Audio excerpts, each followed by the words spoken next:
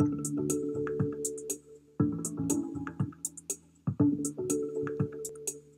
right, talking to a few of you, just wanted to go over some of the concepts, and also you had some questions. I'll try to go over it and give you my two science vignettes, so to speak, where I'll go over some of these issues that you've been talking about. Okay, I've shown you this slide maybe 5 times, but a Kamer. Okay, I don't have the knowledge of Morgan and Rob in terms of how to name a little bug, but I like math, so I like Kamers. So if you have a Kamers, essentially is if you have a 2 million base pair genome, and you have a Kamer of 21 or any size, a Kamer is 2 million minus 1. You just move along with that window. So you get lots and lots of these Kamers, and that's what is a very useful unit for us. I want to show you 2 things, how we went about for the study I talked to you initially, how to we gave antibiotics to healthy people, basically. And what we learned from that is kind of interesting, and we haven't finished analyzing all the data, and I just thought about new things, how to do it, which I'll tell the students a little later. But in essence, the test was pretty easy. So we didn't do 16S because we had enough money to sequence. So essentially, we took some controls, 6 of them, and 18 people who actually, healthy people, who took the antibiotics. And then we took a sample at day 0. We took a sample at day 7. Day 7 was chosen because this is supposed to be essentially the peak of where the activity of the antibiotics actually is in terms of suppression, and the paradigm, or the how people thought, is like 90 days later you should be okay. Okay, so we took a sample at that point, and then we extracted the DNA from the stool sample, and we sequenced pretty deep, 15 billion nucleotides per sample, just to get decent data. One of the first things we saw, sorry, this just moved a little bit, but these are the controls and these are the exposed, okay? And then they're paired by 3, 0, 7, 90, 0, 7. P for patient, and then C for control, and E for exposed. The first thing, if you look at that graph, is like the purple is bacteriocin, so that's good. We had one person, but if you look, the best thing I can say about these types is that an individual is its best control. If you want to do some microbiome research, take one person and follow him. It seems to be a way to do it you can get some data a little easier, because unless you can do 200, 300, or 400 patients, you don't need that because there's a lot of variability. So sometimes go for the lowest hanging fruit, think about following people, and gives another vector in the analysis. And you can see, and most people, if you look by pairs of 3 here, or same here, essentially, they look the same. And then some of them went wacky, a couple of them, and that's the person who took iron. She never came back. So I think that's one of the little vignettes here that I wanted to tell you. Just try to see, if you can add another dimension for analyzing the data, not just 0 and 1, another vector by giving some time points into it. One of the other point is to make is we always have these graphs saying, well, these bacteria they increase while I gave the drug, and these decrease. And obviously, careful there is you're moving your cursor into the iceberg of sequencing that you do, okay? So that's one of the issues. One of the other point is, you can see, I've shown you this, it's very dynamic, okay? And normal, in terms of microbiome, I think everybody agrees here, normal doesn't exist, although by Thursday with the yogurt, maybe you'll feel good. Maybe I should, a disclaimer, I'm doing a study with them, I should have said that.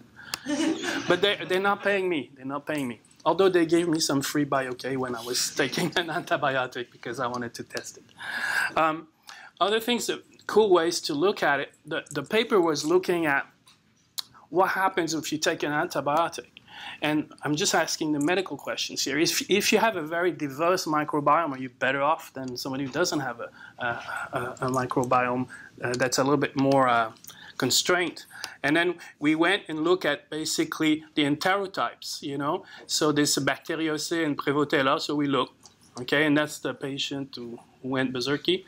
And then we could cluster it in terms of similarities, okay? And then that's at the level of enterotype. And then you can start digging down a bit.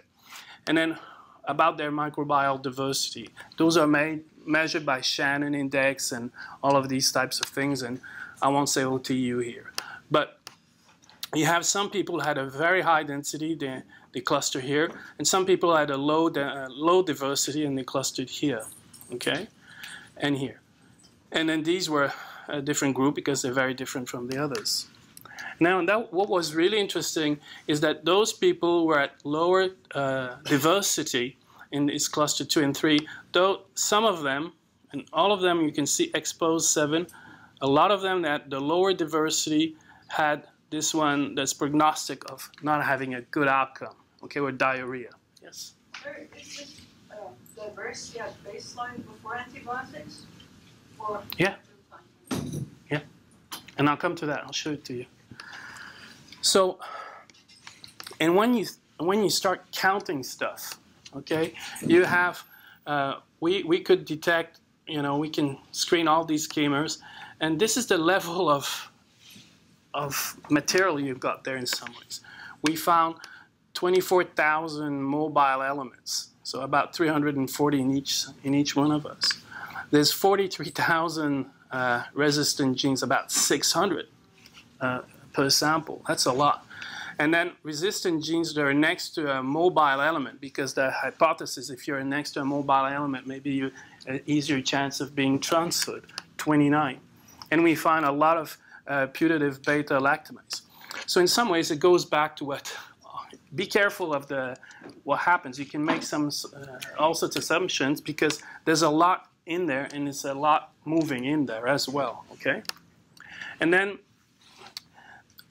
so when we took this cefprozil, and we took cefprozil because that's the only one the ethics committee would allow us to give because it doesn't do much, because I couldn't give him vancomycin and flush it pretty well. But in essence, we could see that it had an impact, and that's kind of the puny one.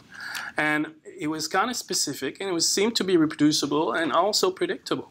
And then the thing is that a low diversity, and this is what the questions really, we kind of answer it after the study in some ways, but this is the ones that had low diversity had a bloom of Enterobacter cloacae, which is not a good phenotype. And then resistant genes that were undetectable before, we saw in 2 patients, we could actually see the actual gene that's responsible for this resistance. I didn't show that to you. So I think this can be generalized to a lot of other things.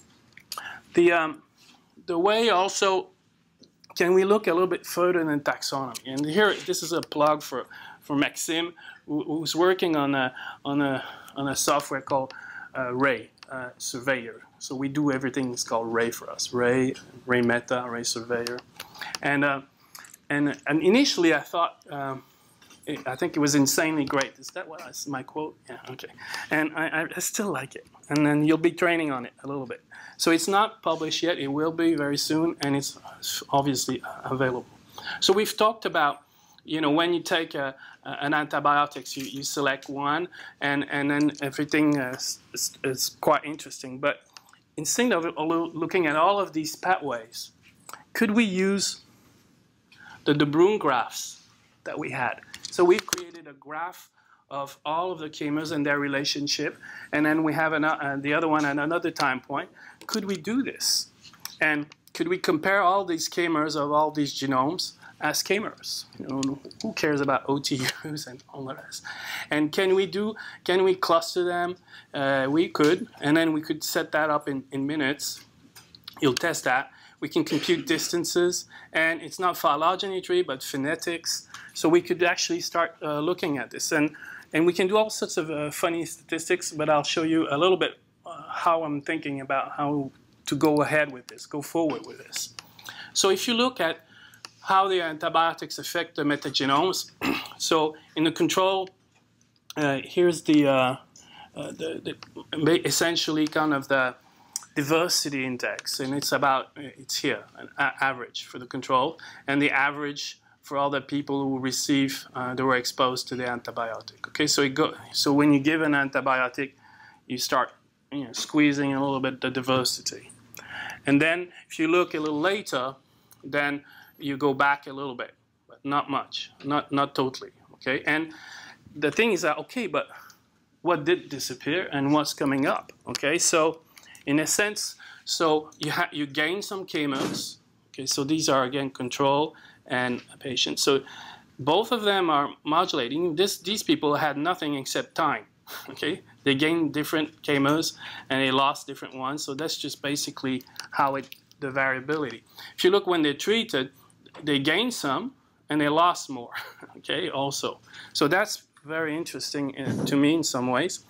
And then if you look what happened at day 90, so again about the same KMO gain and loss, and then but you're starting to gain more KMO. Some things are coming back in terms of just what was there before at day 90. And what's interesting, and I just thought about that essentially, but we could actually look for functions here. What do you lose as a function when we give a particular drug or a particular antibiotic? So I'm thinking those lines, so feel free to do that if we don't do it. And same here, what you gain, are you gaining, obviously you're getting some of the same species back, but not always. I mean, you've changed the niche, so I think it's interesting. So now I'd like to introduce to you a little bit what Ray Surveyor are. Okay, and Ray Surveyor is my attempt to try to understand what's happening. And I've failed, but essentially it's starting to give us a very nice picture. Here I'll show you something about antibiotic resistance. And these are all one bug, Clostridium difficile, okay? And then what we did is I've sequenced nearly all the Clostridium difficile in the hospital in Quebec City since 2010. So lots of them. So there's certain hospitals you shouldn't go, and I'll tell you later. And but if you look along these are KMO comparisons. If you look along the diagonal, so that's essentially you're identical to the other one. Okay, these are comparing in terms of KMOs. And in Canada and also in Quebec, we have one massive strain called NAP1 that's actually antibiotic resistance, and all of these are not so antibiotic resistant. So it's a way to see, okay, this is what circulate right now. These are the other ones that circulate, but some of them have some resistance, and you can detect little clusters in terms of maybe that's the next strain that's going to happen in a hospital or something like that. So, and then I really liked it because it's very, very visual. And then I asked, okay, so now this is comparing, it's actually the KMOs of their whole genome. So what happens if I compare this graph generated with their whole genome with just the KMOs that are associated with resistance? Okay, so I remove everything and just look at KMOs associated with resistance. And in essence, this is what it gives you. So you look, it's like Scottish tartans in some ways, but in some ways you can see that for this group, it's along this group, resistance KMO were important for this group. So that's normal. I mean, they're resistant. And then within this other big cluster, there was a smaller group that was involved in resistance. So I think that was pretty interesting. So maybe that's the next one we'll have to check to see if it's okay. And then you can go a little bit further with this. And we haven't totally validated that. I put that out here because we have time to do it, and there's some experts in the room to shoot holes in there. But so here's Clostridium difficile. Here's the resistance. It seems important. This is mobile element.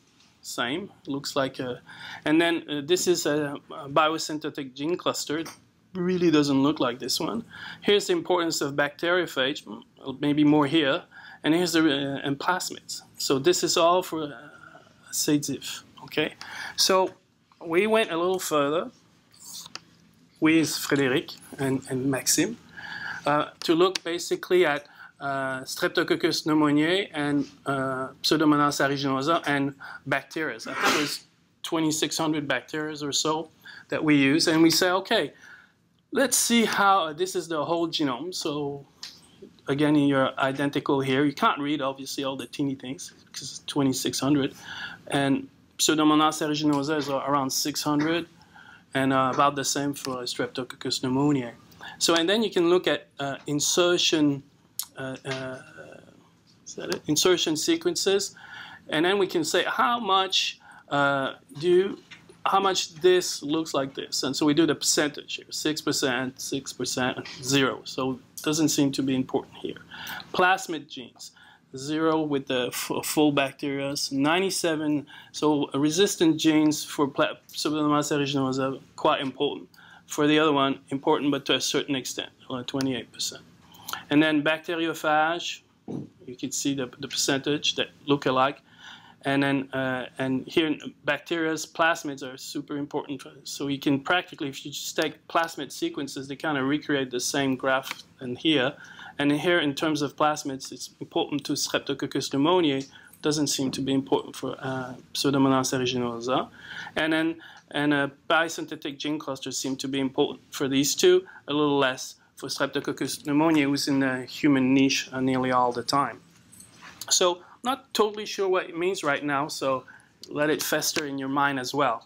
But we went a little bit further and asked ourselves, well, this is all the bacteria, and then we say, look at mobile elements, resistant gene, bacteriophage plasmids, and biosynthetic gene clusters. And we have all the families here, and then you can look what's important for each one of them, just as a whole. So if you look for a bacteriophage, in some ways you shouldn't look in these. You should look a little bit more in these.